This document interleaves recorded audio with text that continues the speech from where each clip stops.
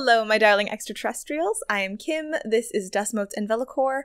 And Aru Shah and the End of Time is delightful. Just utterly delightful.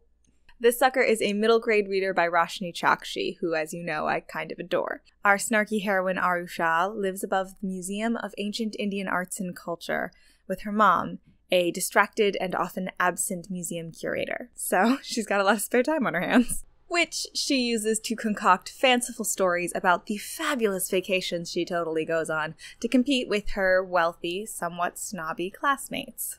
But when three of them try to catch her in a lie under the evil red eye of recording video, she offers proof that she wasn't lying by lighting a lamp that her mother told her is cursed and therefore should never be lit. And she maybe kind of sorta, just a little bit, releases a demon called the Sleeper upon the world.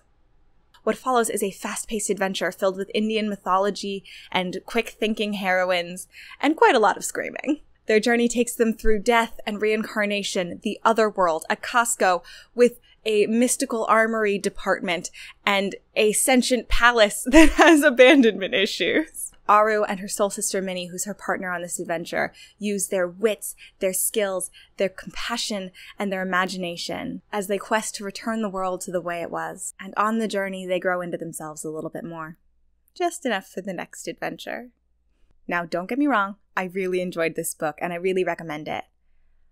But a thing that I noticed was that it doesn't sound like it was written by Roshani Chokshi.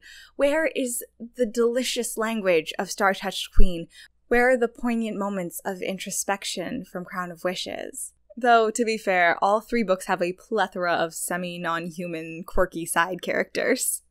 Yes, I said semi-non-human. I guess it feels like some editor somewhere took all of Rick Riordan's books, boiled them down to the salt, and said, this is the formula now. Use this, it'll sell. Which makes sense, because this was published under Rick Riordan's new imprint with Disney Hyperion.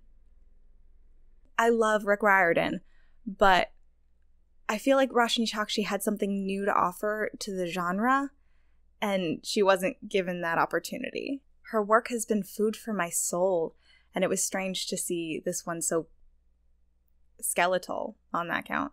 But there are 3 more books coming in this series.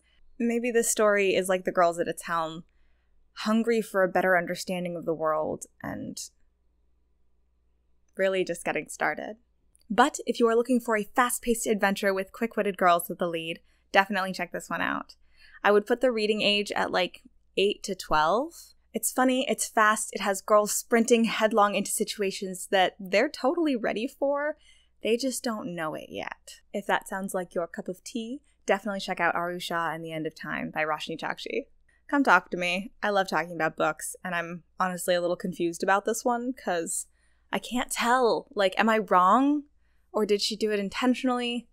I don't know. I feel like Roshani Chokshi could write the next Alana Song of the Lioness series, something where your characters grow into adulthood along with their readers. Something where nuance and adventure can run hand in hand into the sunset. I don't know, but I feel like she has that potential and I just didn't get it from this one. So, come tell me I'm wrong in the comments. Aviento!